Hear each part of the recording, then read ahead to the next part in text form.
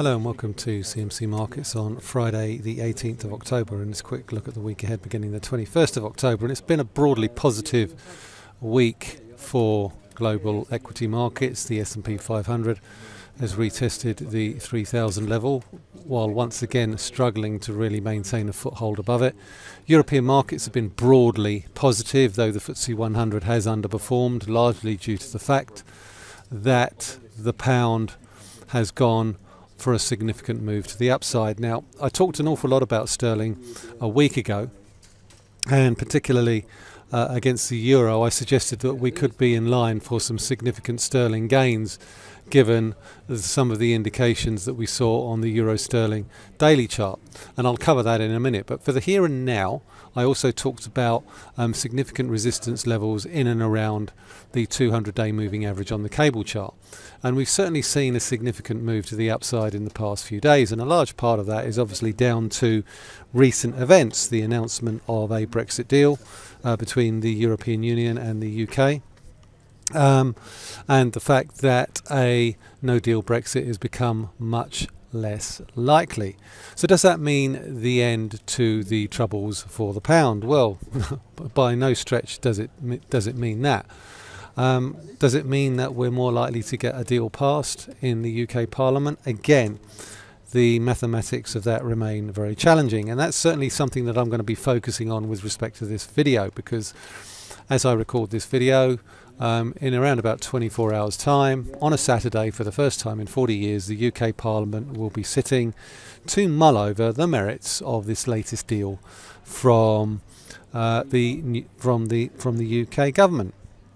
But let's not also forget that Theresa May also had a deal, and her deal was voted down 3 times, only managing to get 286 votes on the third attempt. Boris needs 320. And with the DUP opposed, he will need a host of Labour MPs to break ranks if we are to move on with this sorry saga. So what happens if MPs vote it down? What happens next? That's really the big question. The numbers do look tight. I think there's an awful lot of what I would call voter fatigue, Brexit fatigue, general fatigue with the entire process. And I certainly think there is, on an awful lot of people's parts, a desire to move the debate on from the withdrawal agreement and onto the political declaration and the new relationship. So Jean-Claude Juncker has ruled out the prospect of an extension. There is a deal on the table, and he's pushing the narrative of it's this deal or no deal.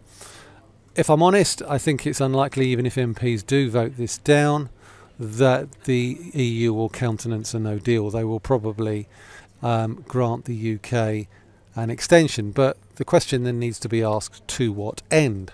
Will it be for a confirmatory referendum on the actual deal itself, or will it be for a new election? There's a whole host of variables at play.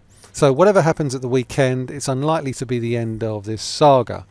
However, if MPs do hold their noses, vote for the deal, at least we can move on to phase 2, which is negotiating the new relationship over the next 14-month transition period. So what does this mean for cable? Well, certainly in terms of the move higher, I think we're into the realms of a new range. I think the downside, there's probably a floor in on cable now. Certainly in the short term, with the 200-day moving average likely to act as a decent support level of around about 126.70, 127.20. We've managed to hold above that. The 50-day moving average is starting to move more positively, but the slow stochastics are looking a little bit oversold.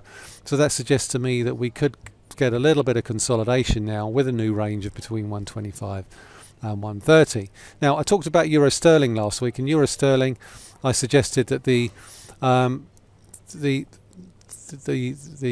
rules were aligning, the stars were aligning for a move lower, a stronger pound, and certainly that has played out. It's played out much quicker than I anticipated, but the catalyst was a move below that 87.80 area, which was also the 61.8 Fibonacci retracement level of the entire move from the lows that we saw this year to the highs that we saw in August. We've broken lower.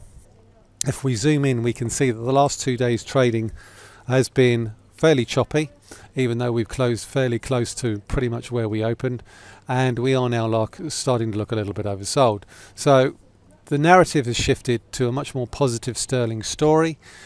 We could get a rebound back to 87.90, 87.80, but I think while we hold below this level here and the 200-day moving average, the narrative has now shifted to a slightly stronger pound and potentially a retest of the lows that we saw in March and May of around about 84.70. So in the short term, we could see a bit of a rebound after finding a little bit of a base around 86, probably get a short squeeze in the short to medium term, maybe back to 87.50 or even 88, this corridor here. But overall, certainly the momentum has shifted more towards the downside in euro sterling and further sterling strength. Looking further ahead to the coming week, we've also got the ECB rate meeting. That's due on the 24th of October. And while no changes are expected at this week's meetings, it's going to be a totemic meeting in one particular respect, and that is it'll be ECB President Mario Draghi's last meeting as head of the Governing Council, as well as his last press conference before handing over to Christine Lagarde. Now, in comments recently, Mr. Draghi has been doing a little bit of a victory lap, boasting about saving the euro, while also saying that the ECB can also do much more. Well, now it's justifiable that he would want to highlight his successes, but I think he's being a little bit premature, given that the European economy still remains frighteningly brittle. And no better is that illustrated in some of the PMI numbers that we've been seeing coming out of the euro area. And we've got flash PMIs coming out also on the morning of the 24th of October. And the last manufacturing Germany PMI came in at 41.7. Very, very weak number in September. Now we could see a rebound in October, but manufacturing activity remains very, very depressed in the German economy, and it is quite likely that we could well see German Q3 GDP come in negative territory, putting Germany potentially in a technical recession. So certainly going to be looking for improvements in the flash PMIs from not only Germany but also France, because in the September numbers we did see a weakening pretty much across the board, with some evidence that the weakness in manufacturing was starting to trickle down into the services sector. We've also got the latest German IFO business climate for October. That's due out on the 22nd, and at its last reading the German IFO expressed widespread pessimism about the prospects for the German economy. In September, the Institute warned that the weakness being seen in the German economy could start to infect the services sector, and as such cut its outlook for the economy over the next 2 years. So the IFO remains very, very pessimistic about the outlook for the German economy. So that could potentially weigh on the euro. Having said that, the potential for a Brexit deal has boosted European assets over the course of the past week or so. We've certainly seen that borne out in the performance of the DAX, which we've seen break out towards the upside. Now, this chart that I showed you last week, we hadn't actually broken through this downtrend line. Now we have, and we've broken higher, but quite significantly. Yesterday we saw what I would call potentially a gravestone doji. Now that's not necessarily a bearish signal, but it's certainly not bullish. Now at the moment we've managed to hold above 12,600. We have broken towards the upside. We've hit the highest levels for the DAX in over a year, but there does appear, judging by the price action, to be some element of caution around this particular breakout. And with the S&P also struggling around about that 3,000 level, and with US earnings coming in a little bit mixed, some are better than others, but ultimately the earnings outlook is looking a little bit tricky. We've had the US banks out this week, JP Morgan, Bank of America, Citigroup, Wells Fargo. They've all been a little bit of a mixed bag, some better than others, but certainly they're not blowing the doors off. We do have to be a little bit cautious about the outlook going forward, certainly in terms of the central banks as well. So let's have a quick look at the S&P, because I think that's worth having a look at. And once again, I talked about a potential move back to the 3,000 level. We've certainly seen that, but what we haven't seen is a significant move above the highs that we saw in the middle of the summer. That's not to say that we won't get there, but certainly I think there is an awful lot of nervousness vis-a-vis with respect to trying to push it aggressively higher. And actually, if you look at the Russell 2000, which is the US small caps, you can see here with this particular chart that particular chart is not really giving us an awful lot of encouragement with respect to the state of the US economy, because I think if you look at the US economy in the round, there is evidence of a little bit of a slowdown. Certainly seeing that in terms of retail sales, they were slightly weaker than expected, but overall I would suggest that it's probably trickling along quite nicely, but it's probably only going along in around about third or fourth gear, as opposed to the rest of the global economy, which is struggling to get out of first. So still doing okay, but certainly not going to pull the world out of a recession, particularly if there's any further weakness in the economic data that we've seen over the course of the last few weeks. Also a big week for UK banks. It's UK banks earnings season coming out, and we have got 3 banks that I'm going to be focusing on this week, which could prompt quite a few trading opportunities.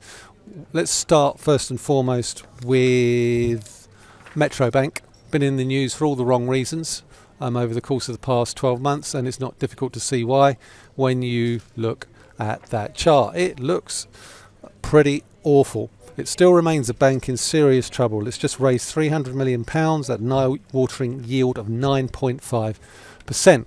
There is a silver lining. The departure of chairman and founder Vernon Hill may well be the catalyst required to turn the bank around, after the £900 million accounting error that saw account holders pull £2 billion out of the bank in the first 6 months of this year, as doubts grew as to whether or not it might survive. The share price is down over 85% year to date, and even lower from a year ago when it was over £26 a share. It's now just under £2. So you could argue that potentially there is potential for further upside, but I think the big test for Metro Bank is whether the worst is behind them, and trust is a big issue if you're dealing with a bank, and I think trust remains fairly brittle in terms of the management structure of this particular bank. So hopefully this coming week's Q3 earnings announcement will restore some of that trust. Certainly in terms of the price action, it's likely to continue to remain volatile. It's also been a good week this week for UK banks. We've got RBS with its latest numbers for Q3 coming out on the 24th of October. It's going to be a very busy day on the 24th of October with the ECB, PMIs, and we've got RBS as well.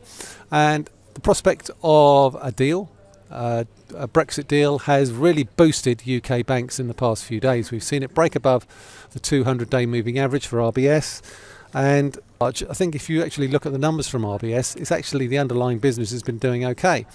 Alison Rose has recently been announced as the new replacement for Ross McEwen, and there's no question that the continuity for RBS will be welcomed by investors, as will a slightly more certainty around the Brexit environment. But this improvement in trend in terms of profits needs to continue in Q3. The fly in the ointment continues to be PPI. Now it's here we could see further significant provisions given the late surge seen in the lead up to the August deadline.